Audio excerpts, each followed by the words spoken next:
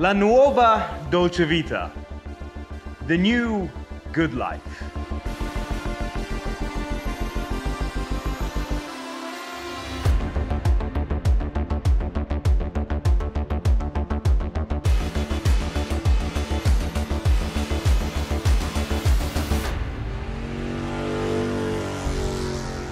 Behind me is the latest creation from the prancing horse brand, the Ferrari Roma. And just looking at it, it makes all of my senses tingle. Even though that essentially, it's just the new entry-level Ferrari.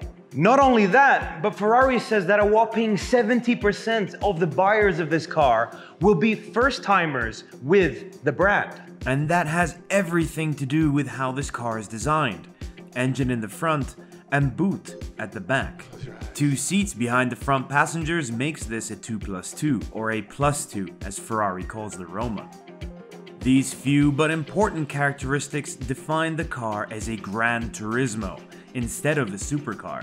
However, don't think for a second that this car isn't a real Ferrari, as it incorporates tech from the Formula 1 world. It's the lightest in its class, and the engine, even though it's in the front, is pushed back behind the wheels, still making it mid-engined.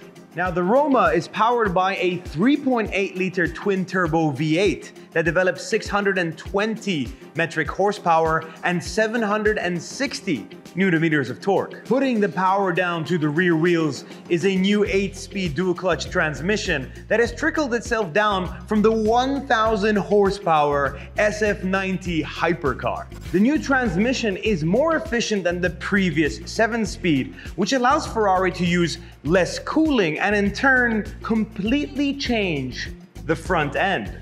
The long, sweeping hood is quintessentially Ferrari, very much so in line with heritage cars like the 250 GT Berlinetta Lusso and the 2+2. The all-new grille design is boldly color matched to the rest of the body, no matter which color you get one in, and is something unheard of as it's smaller than what other manufacturers are putting out these days. This was achieved thanks to that new gearbox running cooler and separates itself quite dramatically from the rest of the lineup. Oh, and that gearbox also reduces fuel consumption, but judging by the price, I don't think owners will care. In my opinion, it is one of the best looking Ferraris you can buy brand new today.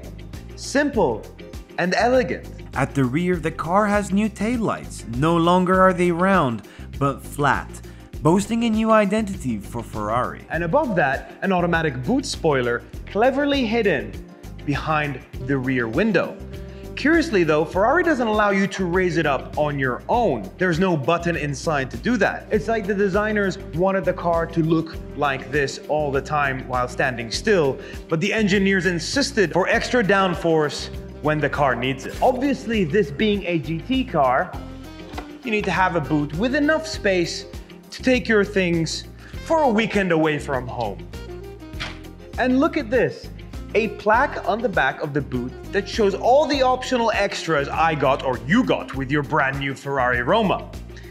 Thank you for making my life much easier. Inside, the Roma impresses further with a dual cabin layout clearly separating the driver from the passenger. The interior was shaped thanks to the new technology used that will most probably trickle into future models. The steering wheel was created with a new philosophy, eyes on the road, hands on the wheel, and has every function you'd ever need on it, including the start button on a new screen at the bottom. The Manettino returns, and it's a work of art. With it, you can tell the car how you would like it to behave, and if you're brave enough, you can turn everything off. Behind the steering wheel is a new 16-inch display, replacing the traditional dashboard, and provides all the necessary information you would ever need. And in the middle of the cockpit, an 8.4-inch vertical screen that allows easy access to music, your phone, and other settings of the car.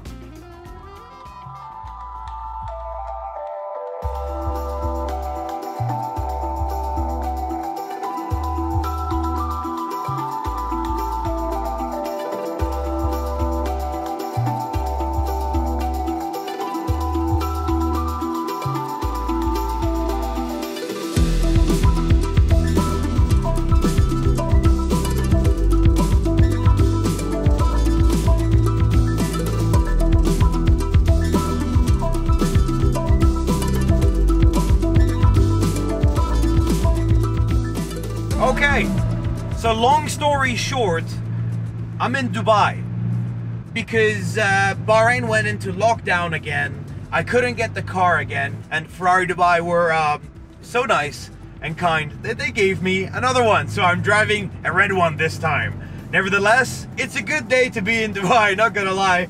Although these roads are absolutely terrifying, but so far this car has done so well. I'm surprised it's doing really well in the heat. It's around 42 degrees today. Hasn't had one single hiccup. The AC is fine. And we're gonna go out onto the road and the highway and see what this car is all about. It always feels really special when all the controls are in different places. For example, now I got everything on the steering wheel, including the signal stalks, or the lack of them. They're actually buttons on them. So I keep trying to reach around to find them, and you touch these enormous shift pedals. This one is made out of carbon fiber. Absolutely lovely to touch and play around with. Shift down. Shifts are very quick. I'm just in the sport mode, because in normal driving mode, the stability control is so aggressive to keep you safe from killing yourself that it will jerk from time to time. I mean, it's got a lot of horsepower going back to the rear wheels. I mean, Ferrari says it's approachable. I mean, so far, driving in traffic and just doing what you would normally do on your day with your Roma, oh yeah, it is. Oh yeah.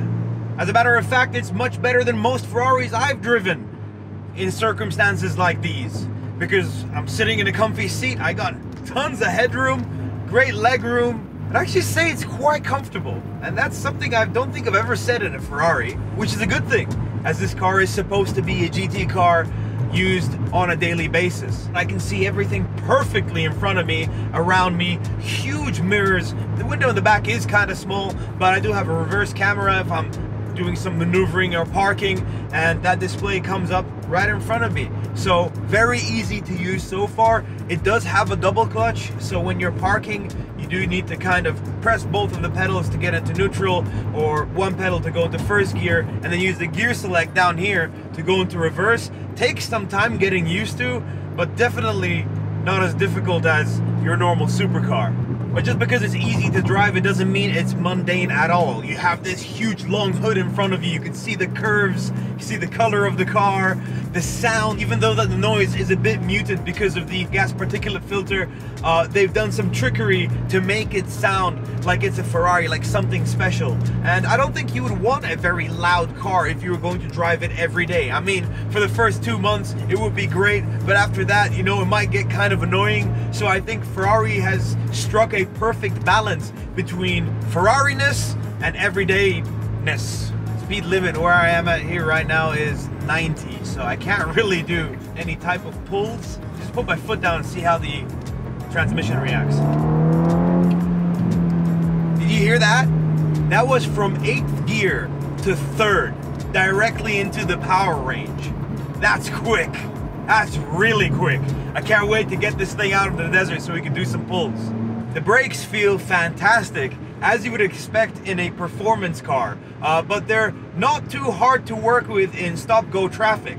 A lot of these cars, they'll bite really quickly and then release, while this has a more progressive approach to braking. So you don't need to worry about looking like an idiot driving in traffic, just going, you know. So we're almost where we're supposed to be to go and gun it a little bit.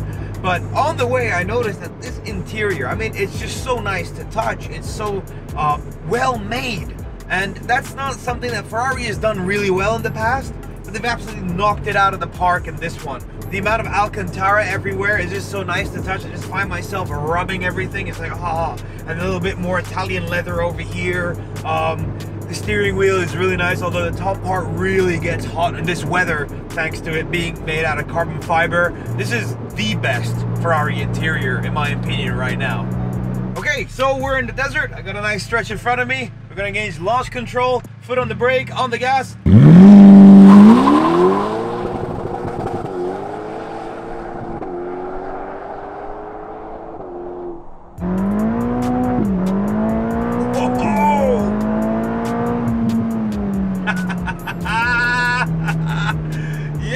I'm talking about. It's got some power, baby. 3.4 seconds to 100, 0 to 62 as well. Miles an hour. Oh my God. That is what I'm talking about. Let's see what we can find here on these roads. I want to find some turns. Oh, we found some camels over there. Look at these guys. They're just chilling, man.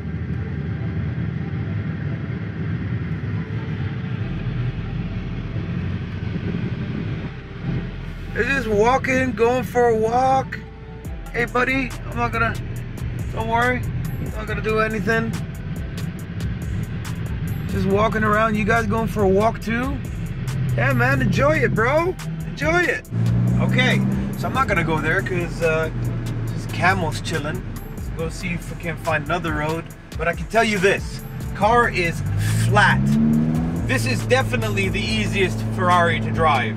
At no point whatsoever was I terrified of driving it. I think the roads in Dubai terrified me more than this car. It's so approachable. It is the most approachable Ferrari. La nuova Dolce Vita? Yes, please. Yes, please. More of this Ferrari. Thank you guys so much for watching this video. Hope you enjoyed it. Catch you later. See you next time.